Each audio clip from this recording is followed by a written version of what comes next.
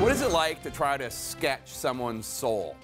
Editorial cartoonist Steve Brodner has been trying to do just that every day for years. The pandemic compelled the artist to draw hundreds and hundreds of images of America's COVID pain and suffering, and of the politicians who pushed democracy to the brink.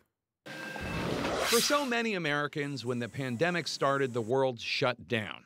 But that's when illustrator and editorial caricaturist Steve Brodner picked up his pen. Every day you'd see in the paper all of these names and these faces, so I said, let me draw some. And how did you decide? Because it was literally thousands of people dying every day. How did you decide which story to tell? At first it was just whatever was giving me the strongest kind of emotional reaction. Brodner was moved by the stories of COVID's first victims and the harrowing images he could not get out of his head, such as a young doctor in Alabama.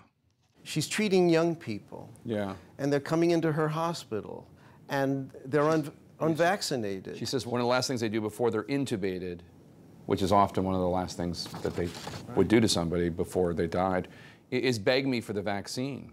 I hold their hand and tell them that I'm sorry, but it's too late. She had to do this many, many times. Every day, Brodner picked a person or an image and drew it for hundreds of days, and he's still drawing. His work has now been published altogether in a new book, Living and Dying in America. Here's one on page 3.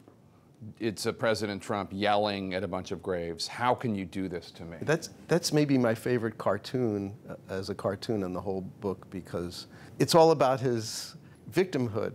Nobody's a bigger victim than he is. You definitely don't like him, but you definitely like drawing him. It's enjoyable for you to do that. Well, he has a lot of great features. The thing is, it's enjoyable in a way in which you feel that you have to address something that's gone wrong with the world, you know. He was president of the United States. He was supposed to take care of people. He was supposed to look after his people. And he looked after one person. And that's where our troubles began. Brodner also drew the Black Lives Matter movement, ignited by the violent deaths of George Floyd, Breonna Taylor, and so many more. And his work took on an even darker feel politically after the attack on the U.S. Capitol on January 6. Somebody I've interviewed a few times, been my honor to interview him, is D.C. Capitol Police Sergeant Aquilino Ganell, who you capture so well here in this image. So when you're drawing a face, there's a thing that happens if it's going well. You're getting into the soul a little bit.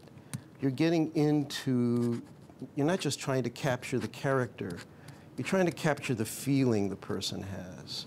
What is that person going through? How do the contours of the face give you a key into what's going on in the internal life of the person?